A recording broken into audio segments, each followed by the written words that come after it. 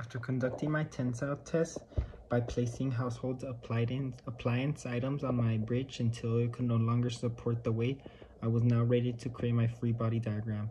Now, I was able to conduct the tensile test by placing household appliance items, but before I would place them on top of the bridge, I would weigh them to record the weight, and then if it would handle it, I would go on to the next number of weight until it was no longer able to handle it, until I got to 0.28 kilograms for the first bridge's ability to hold weight.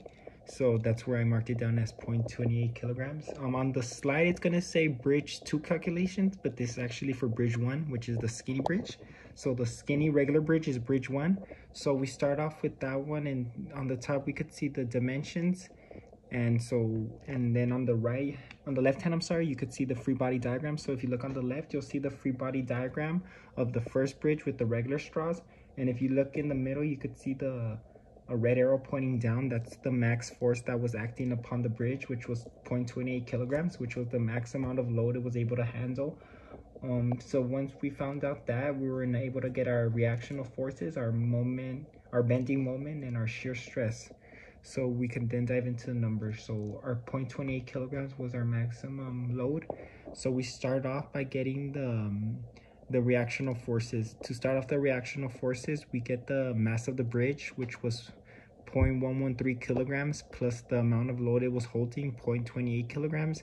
And we do that times 9.81, which is the unit of gravity and acceleration. And with that, we get 3.855.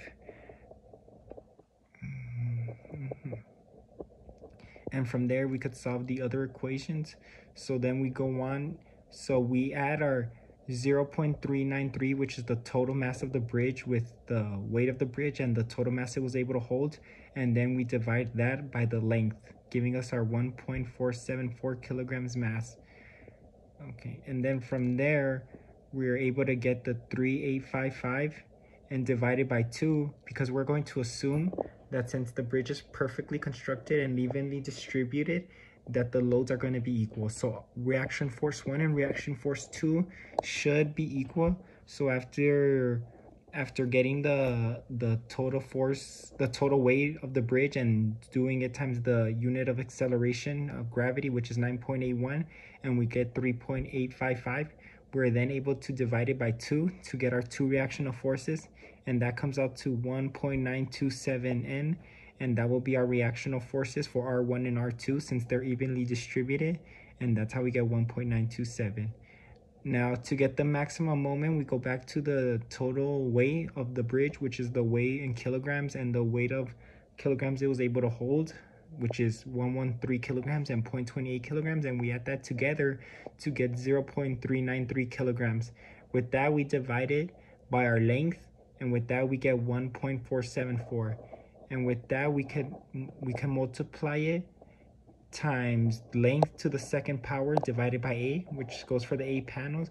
And with that, we get 0.0131 maximum moment, and that will be the maximum moment.